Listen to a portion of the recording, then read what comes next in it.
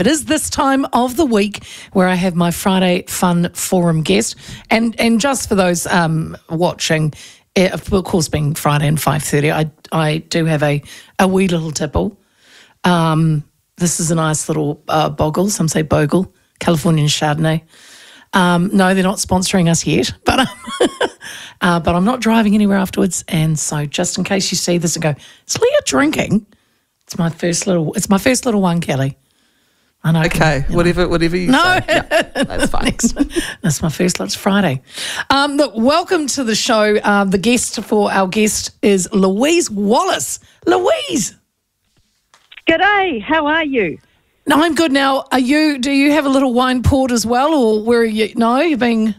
No, I'm actually, sounds like, I'm being holier than thou, but actually I've been out for lunch.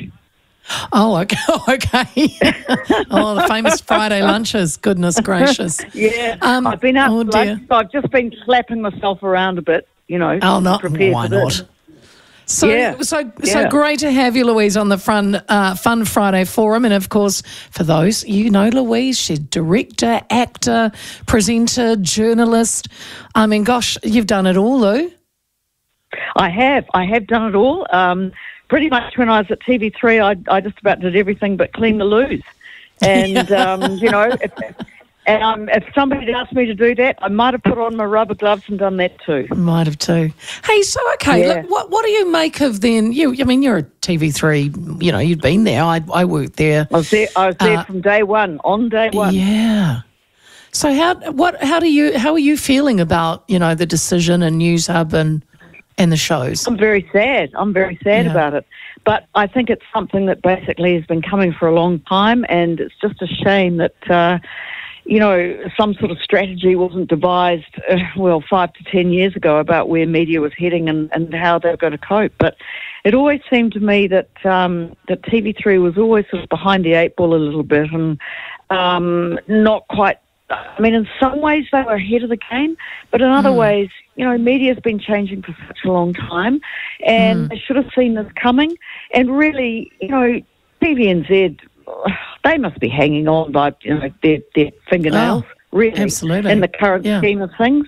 And it's just appalling that we're going back to the state of really we were in the 70s with one major news network. I know. I mean, it's just embarrassing. Dire. It's embarrassing. It's dire.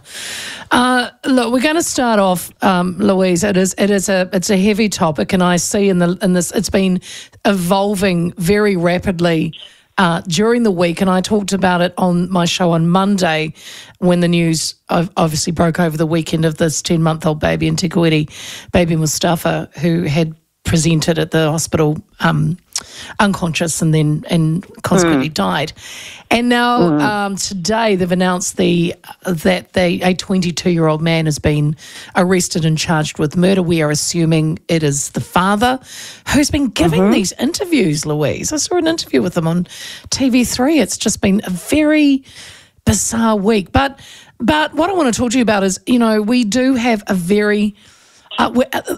our death rate of killing our children in New Zealand is abysmal. It's a child dies 1 every 5 weeks, and it's absolutely appalling. I don't.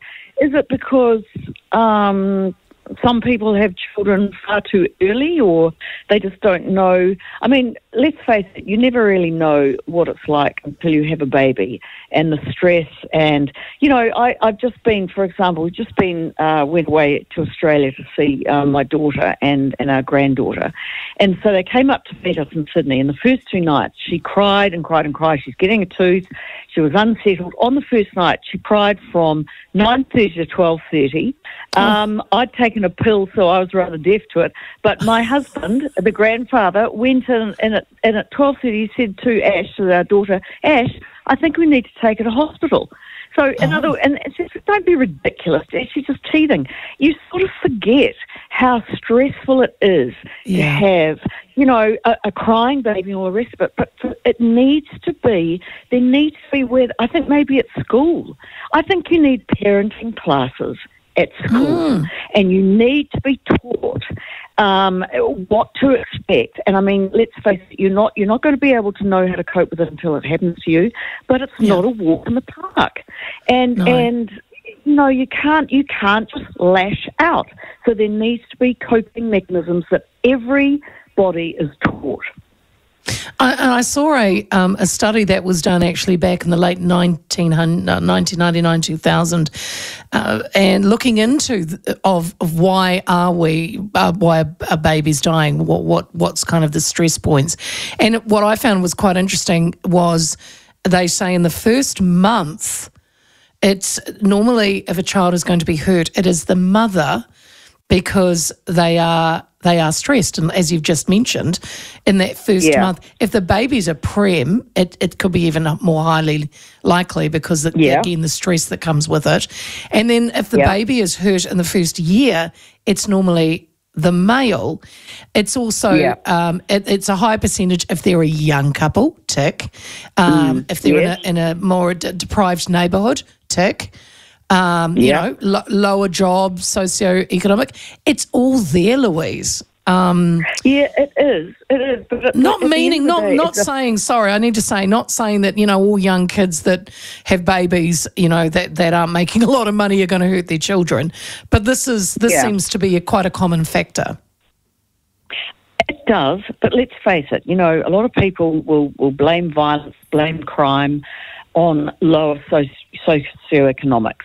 Yeah. And that's all very well. But for me, I mean, let's face it, it's a bit of an excuse because this is a fundamental, basic human response to something, whether it's a baby, an animal, whatever. And, I mean, maybe I think the more help you can get from your older relatives and your extended family, that makes an enormous difference, a huge difference. And, you know, if you can have grandparent support or cousins or just, call on that extended family for a while, I would have to think that would make a huge difference. I think, and my one last point too is I think we also need to look at the system where this baby presented at 1 month old to hospital with they already had an injury.